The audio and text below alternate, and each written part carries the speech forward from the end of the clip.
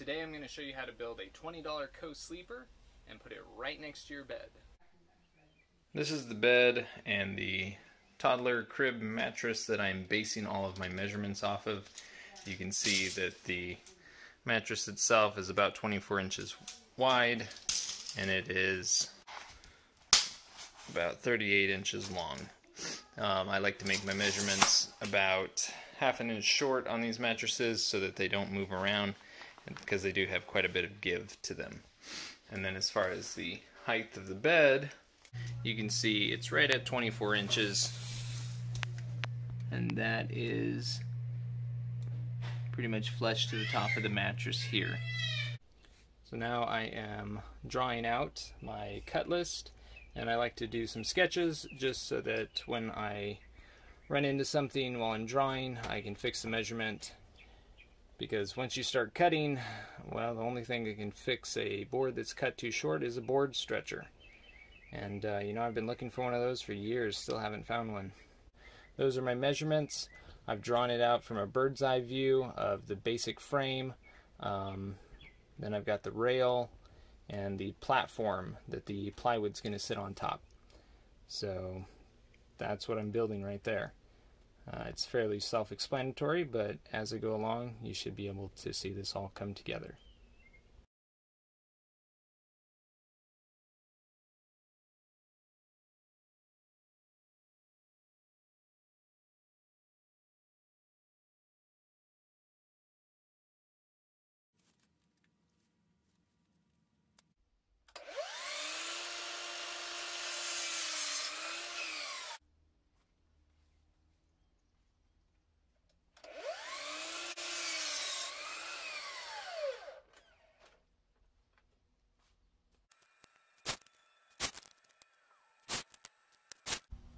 Alright, all the cutting is done. So it's 12 bucks in furring strips, and then that piece of plywood was $6. So we're only at $18 at this point. Alright, so I've bought the wood in, and the other thing I was failing to mention is if you want this wood to not splinter and, you know, to take care of these rough spots, you really need to sand it. So that's another tool that's handy. It's some sort of a mechanical sander. I've got a 60 grit or 80 grit piece on here right now because I need to get in there and remove all that kind of stuff.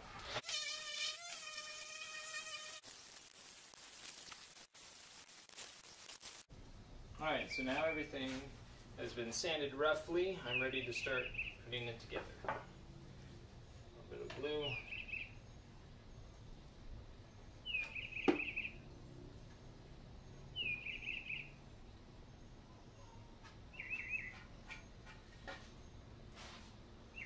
So it is handy if you have a little square, you stick it here into the corner and get your boards square with each other. It just helps them join a little bit better. You gotta get the first one set up just right. Alright.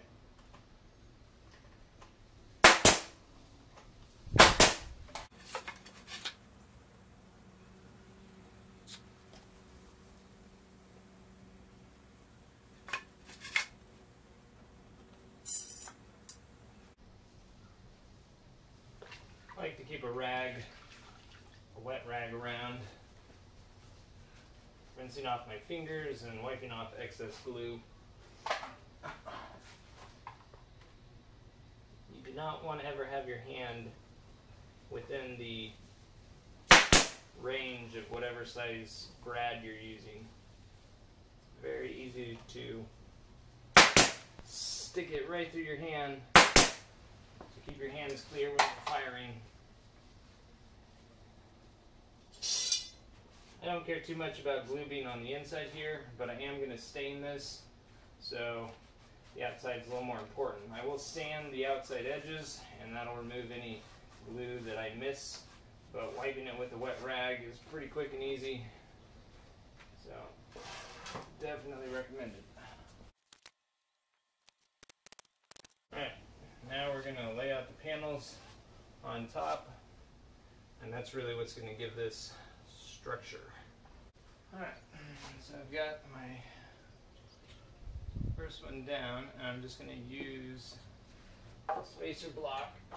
I'll just use one of these as my spacer block in between each one. And that's about what it is. It'll just help keep me aligned.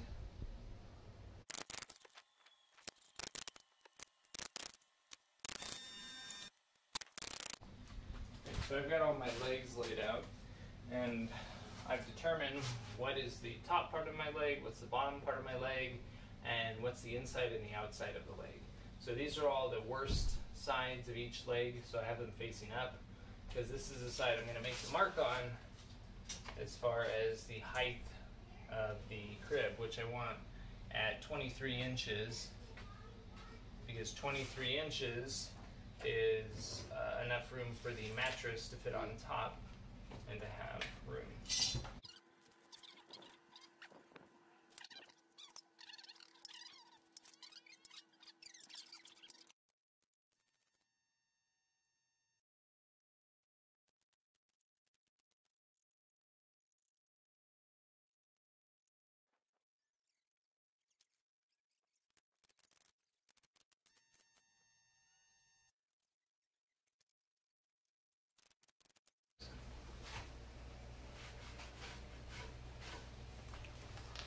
So that is basic frame.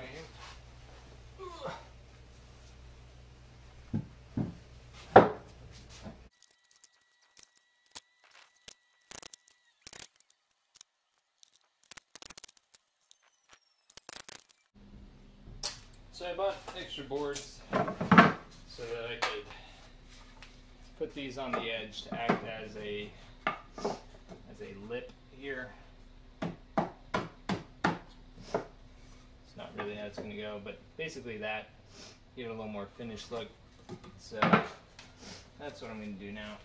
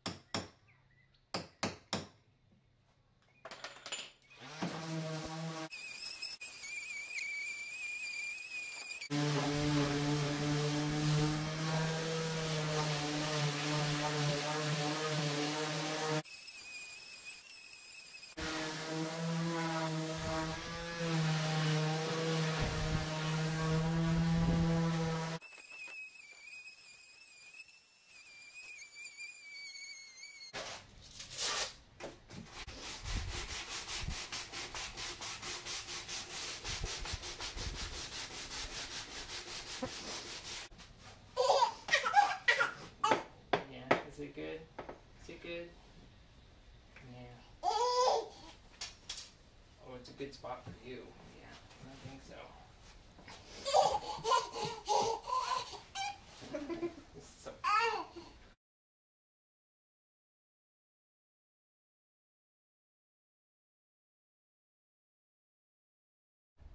So here it is after I've stained it.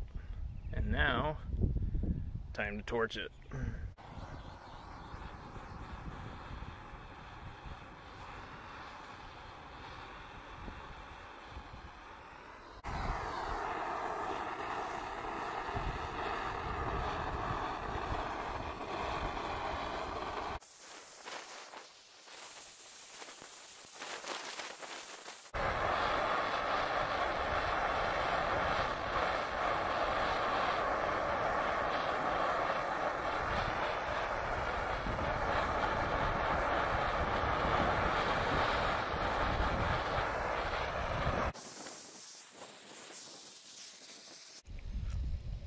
So this is what it looks like after it's been torched and then sanded and then thin coat of sealer on top. So the wood only costs 20 bucks, but obviously wood glue, stain, whatever else you might need, sandpaper, if you don't already have those things, will add on to the project. But most people already have those kinds of things laying around, and you can kind of do whatever you'd like. Here is the completed co-sleeper next to the bed.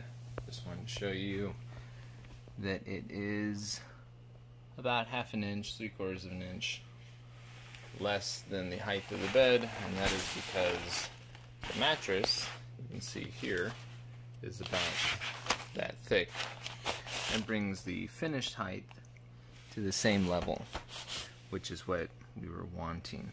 So whenever you're building this, take that into account, whatever the finished product will be with the mattress on top of it, so that you have a nice flat surface across both of the beds.